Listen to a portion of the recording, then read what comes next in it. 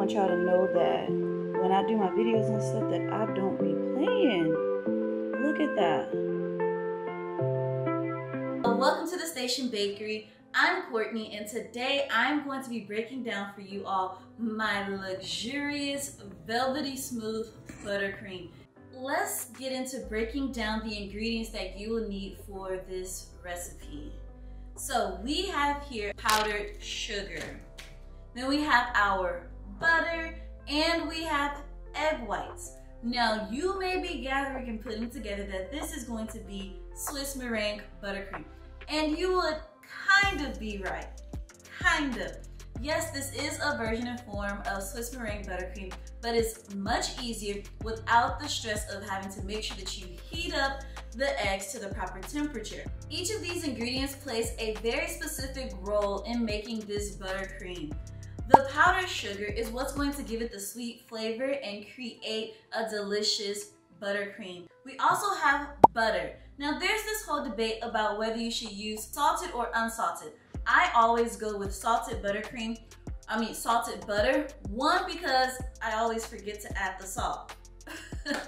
And two, it's just much easier to already have the salt incorporated, and I'm not too picky over the level of salt that may or may not be in the butter. But please feel free to use unsalted butter and add in a dash or pinch of salt as you see fit. Next we have our egg whites. The reason why we're going with egg whites over whole eggs that are separated into egg whites is because these egg whites are already pasteurized, meaning that there is no need to heat them. They are already safe for consumption as is. So it takes out that extra step of having to heat down your egg whites and the sugar to a specific temperature to make sure that it is safe for consumption to make your meringue. My recipe is so easy and so simple to follow and use.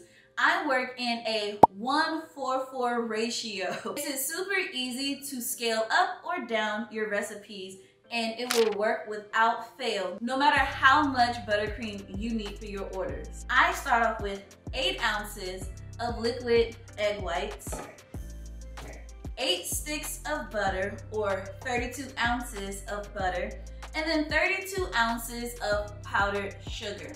This is my base recipe, and I adjust from there depending on my needs. Alright, now let's make this buttercream. I am adding in my room temperature egg whites into my stand mixer. I am now going to pour in my 32 ounces of powdered sugar as well. And as you can see, I have my whisk attachment attached, and this is what you're going to use for the first part of this recipe. We're going to whip it up on medium-high speed, which is about 7 or 8 on a KitchenAid, and we're going to whip that up until we get a nice meringue that looks just like this. Once you have your faux meringue made, we're then going to start adding in our sticks of butter. For my recipe, it calls for 8 sticks of butter, and so we're just going to open this up and place them inside of the stand mixer and let that whip up on the same medium-high speed. I'm going to let this mix up for quite a few minutes until I get a nice, light, fluffy, and creamy buttercream. During this process as well, I like to add in my vanilla flavoring, but you can add in whatever flavorings you choose. Alright, so now it has whipped up. Look at how beautiful that already is. Oh, just so delicious. So delicious. Take a look and see. Look at all of that. Look at how beautiful it already is. Look at that. Can you see that?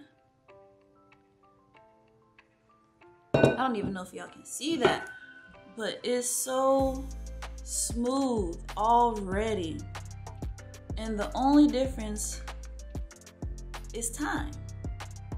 We're putting on this paddle attachment, but part of the key too is to not turn it all the way up. You want to put this as low as it can go and just leave it. Walk away, let it be. So that's what I'm gonna do, and I'm gonna come back and show you what it looks like after a few minutes of just letting it do its thing.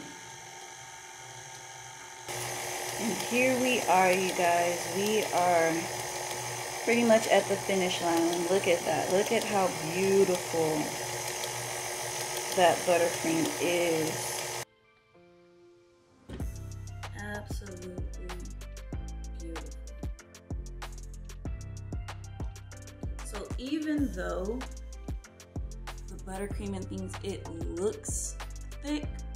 I mean, it looks very watery and liquidy, which is, you know, you don't want that because it's not gonna hold up. You can see here how stiff it is. It's super silky, super smooth and fluidy, but still thick enough to hold and keep its shape, which is great for stacking your cakes and decorating your cakes in. Is just perfect. It is perfect.